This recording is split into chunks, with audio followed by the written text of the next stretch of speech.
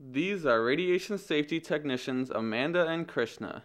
In this video, they will demonstrate the process of receiving radioactive material and documenting usage. Let's start off with ordering.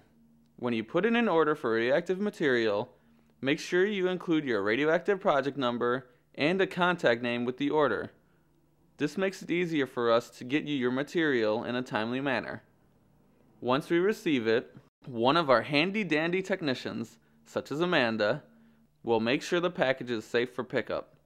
Once the package is inspected and logged in, we will notify your office or deliver it to your lab. If we call you, you may come to pick up your package from 367 Clinical Sciences North.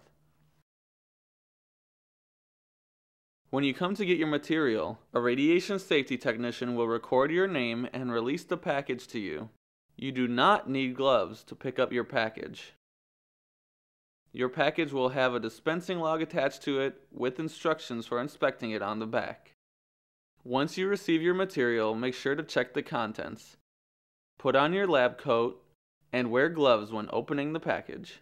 It is best to open the contents in a radioactive fume hood, but if you don't have one, a radioactive work area will do. Once you have opened the package, you will find your material as well as the manufacturer's documents.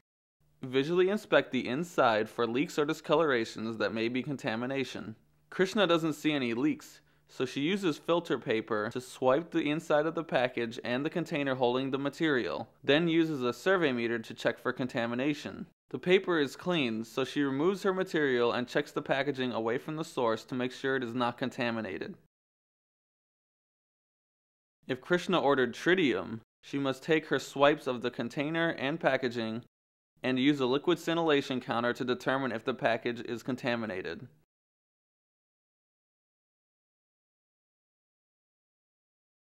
Your radioactive material may come in several different types of containers. If everything is okay, write the shipment number on the container. The number can be found at the top of the dispensing log. Writing the number on the container makes it possible to inventory your isotopes. You are now ready to store your material in a designated radioactive fridge, freezer, or other appropriate storage place.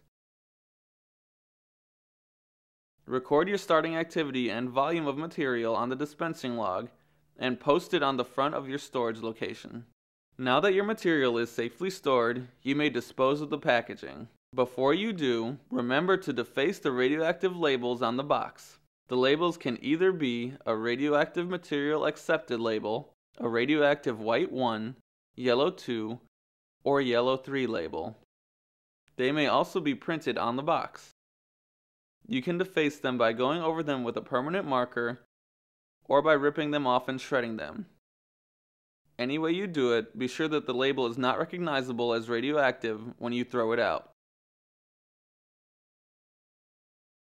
Finally, let's cover properly recording what you use. Whenever you use your isotopes, you should record the date and approximate volume or activity used on the stock solution dispensing log. It is also important to write down how much you throw out in waste. If you throw any out in the solid waste containers, be sure to annotate your radioactive waste logs properly. If you dispose of any waste down the sink, be sure to annotate it on your low-level sewage waste log the same day.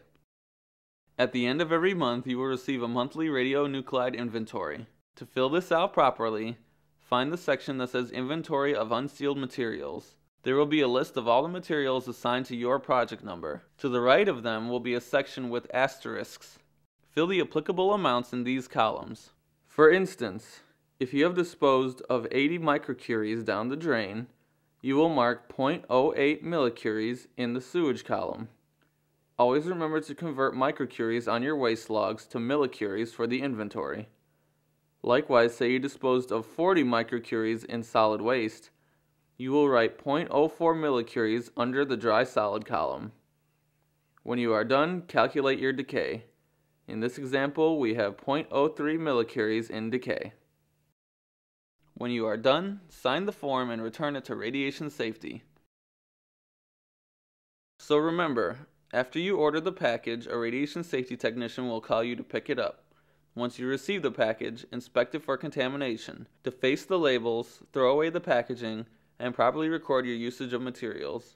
If you have any questions about receiving packages, documenting your usage, or if you find anything wrong with your shipment during your inspection, contact the Radiation Safety Section at 67429 or 6SAFE after hours.